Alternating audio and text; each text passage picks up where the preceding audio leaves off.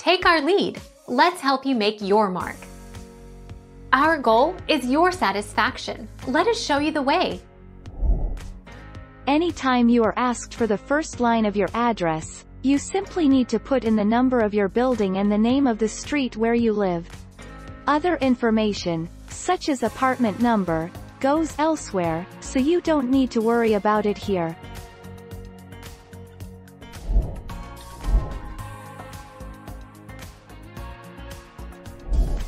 Make your mark. Take our lead. Line 1, house, flat, no, building name, street name, number. Line 2, block, no, area name. Line 4, country, zip code. It can vary from one to other, but it's just to arrange the way you write so it can be read easily.